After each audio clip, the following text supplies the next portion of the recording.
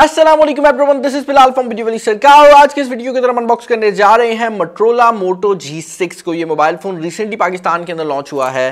पाकिस्तान के अंदर इसकी प्राइस जो है वो 36,500 है और मेरे पास इस टाइम ये जो मोबाइल फोन मौजूद है ये 4GB 64GB वाला वेरिएंट है। इसका एक और वेरिएंट भी आ रहा है जो कि 3GB 32GB के अंदर है और उसकी प्राइस ऑब्वियसली कम है। अब आज की इस वीडियो के अंदर मैं पहले काफ़ी ज़्यादा मोबाइल फोन्स को अनबॉक्स करने वाला था, लेकिन आपने रिक्वेस्ट की कि सिर्फ Motorola G6 की अनबॉक्सिंग सेपरेट की जाए, तो आज की इस वीडियो के अंदर मैं इसको अनबॉक्स करूंगा और एक आने वाली वीडियो के अंदर मैं कोशिश करूंगा कि इसका रिव्यू ले आऊं अगर आप लोग रिक्वेस्ट करेंगे। इसके अलावा कुछ और फोन्स भी हैं जो कि अनबॉक्स होने वाले हैं, जिसके अंदर ये Motorola E5 Plus है, इसको भी रिसेंटली लॉन्च किया गया है। और उसके अलावा ये नोकिया का फ़ोन है, नोकिया 2.1। तो ये सारे फ़ोन जल्दी मैं इस चैनल के ऊपर अनबॉक्स कर लूँगा। अगर आप चैनल के ऊपर नए हैं, चैनल को सब्सक्राइब कर लीजिए, नीचे गिरने लगा था और सब्सक्राइब करना सिंपल है, नीचे की तरफ रेड कलर का बटन आ रहा होगा। आज की वीडियो को स्पॉन्सर किया है साहब लिंक्स वालों ने, जिनकी लाहौर बादामी बाग में शॉप है। मैं नीचे गूगल मैप्स का लिंक दे दूंगा, अगर आप उनकी शॉप को विजिट करना चाहते हैं तो आप लोग कर सकते हैं। मुझे उम्मीद है कि आपको बाकी मार्केट की निस्बत काफ़ी अच्छी प्राइसेस मिल जाएंगी। वहाँ पर जाकर मेरा नाम ले लीजिएगा, आपको ओवरऑल जो डिस्काउंट है वो देखने को मिल जाएगा। अब ज़्यादा टाइम नहीं वेस्ट करते, आए इसकी अनबॉक्सिंग करते हैं। ओके जी, तो अगर आप इसके बॉक्स की बात करते हैं तो ये एक टिपिकल Motorola बॉक्स है। मैंने इससे पहले भी Motorola की अनबॉक्सिंग की है। ऊपर वाली साइड पर आपको ये जी का लोगो नज़र आएगा और ये पाकिस्तान के अंदर ग्रीन टेक वालों का लोगो है, जो कि Motorola की वारंटी पाकिस्तान में प्रोवाइड करते हैं। यहाँ पर बॉक्स कंटेंट्स लिखे हुए हैं और उसके अलावा अगर आप बैक साइड के ऊपर देखते हैं तो आपको कुछ स्पेसिफिकेशन लिखी हुई मिलती हैं। स्पेसिफिकेशन से ज़्यादा फीचर्स हैं कि इसके अंदर 5.7 इंचज़ की फुल HD+ रेजोल्यूशन की स्क्रीन है और HD+ का मतलब ये है कि ये 18:9 एस्पेक्ट रेशो में है। 1.8 GHz का ऑक्टा कोर प्रोसेसर है। ये स्नैपड्रैगन का प्रोसेसर है, लेकिन यहाँ पर बताया नहीं गया मॉडल कौन सा है। इसके अंदर स्नैपड्रैगन 450 को लगाया गया है, जो कि काफ़ी हद तक पाकिस्तानी मार्केट के अंदर ऑनर और उससे पहले शाओमी ने 20-25 हज़ार के प्राइस टैग के अंदर दिया था। 3000 mAh की बैटरी है और 3D ग्लास बैक है। ये क्या है अभी देख लेंगे। प्राइस की बात कर ली जाए तो इस मोबाइल फ़ोन की जो प्राइसिंग है वो पाकिस्तान के अंदर यार काफ़ी ज़्यादा है। पाकिस्तान में इस मोबाइल फ़ोन की प्राइस 36,500 है, जो कि मेरे हिसाब से थोड़ी ज़्यादा है, क्योंकि इंडिया के अंदर ये मोबाइल फ़ोन 14,000 में आया था और इंटरनेशनली इसकी जो प्राइस थी वो $250 थी। तो 30,000 से ज़्यादा ये मोबाइल फ़ोन नहीं होना चाहिए था। इसके अलावा एक और बड़ा मसला जो कि इस मोबाइल फ़ोन के बारे में है वो ये है कि पाकिस्तान के अंदर ये फ़ोन लेट आया है। इंटरनेशनली ये मोबाइल फ़ोन पहले आ चुका था, तो वो वजह भी है क्योंकि मार्केट जो है मोबाइल फ़ोन्स की वो बहुत तेज़ी से आगे बढ़ती है। यही वजह है कि आप इस फ़ोन को उसी चीज़ की तरह कंसिडर कीजिएगा। ओके, फ़ोन बॉक्स के अंदर यहाँ पर सामने मौजूद है और एक कवर जो है वो पहले से इसके अंदर चढ़ाया गया है, लेकिन मैं इसको यहाँ पर रिमूव कर देता हूँ। ये देखने में बैक साइड से वाकई काफ़ी खूबसूरत है और आप देख सकते हैं इसके अंदर जो बैक कैमरा की लुक है वो भी काफ़ी यूनिक है, क्योंकि आजकल जितने भी बैक कैमरास हैं वो ड्यूल कैमरा सेटअप में आ रहे हैं और नॉर्मली आईफोन का जो वर्टिकल कैमरा सेटअप है उसको कॉपी किया जा रहा है। लेकिन यहाँ पर जो ओवरऑल डिज़ाइन है वो मुझे पर्सनली काफ़ी पसंद आया है। फ्रंट साइड के ऊपर आपको एक स्क्रीन प्रोटेक्टर देखने को मिल जाता है, जिसको मैं यहाँ पर रिमूव कर लूँगा। और यहाँ पर नीचे की तरफ आपका फिंगरप्रिंट सेंसर है। ये बटन नहीं है, सिर्फ एक फिंगरप्रिंट रीडर है।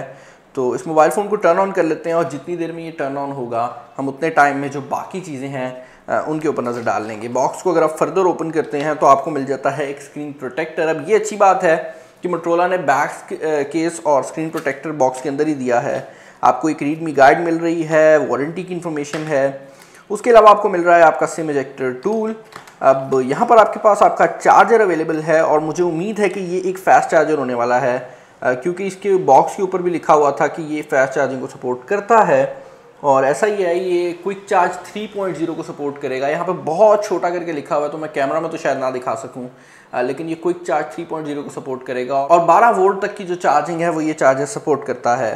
उसके अलावा आपको मिल जाती है एक केबल और इंटरेस्टिंग बात यह है कि ये टाइप सी केबल है। Motorola उन कुछ फ़ोन्स में है जो कि टाइप सी को काफ़ी तेज़ी से लेकर आए हैं और इसके नीचे वाली साइड पर आपको हेडफोन जैक भी मिल जाता है। इसके अलावा आपको मिल रहे हैं ये ईयरफोन्स, और क्योंकि मैंने Motorola के ईयरफोन्स नहीं देखे तो मैं इनके ऊपर भी एक नज़र डालना चाहूँगा। ये काफ़ी हद तक प्लास्टिक के ईयरफोन्स हैं और इनके ऊपर Motorola की ब्रांडिंग है। ये फ्लैट वायर स्टाइल में आते हैं। उसके अलावा बॉक्स के अंदर कुछ नहीं है, तो मैं इन सारी चीज़ों को साइड पे कर देता हूँ और हम फ़ोन को स्टार्ट कर लेते हैं।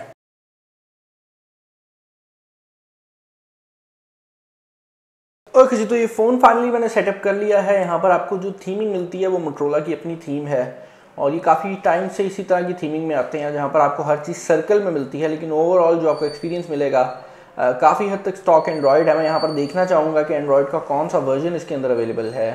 ये डेफिनेटली एंड्रॉयड 8.0 के ऊपर है, और मुझे उम्मीद थी कि ये शायद अपग्रेडेड वर्जन में आता, क्योंकि पाकिस्तान में ये लेट आया है, लेकिन ये इंडिया में भी इसी वर्जन के साथ आया था, और पाकिस्तान के अंदर भी यही वर्जन जो है वो आपको देखने को मिलेगा।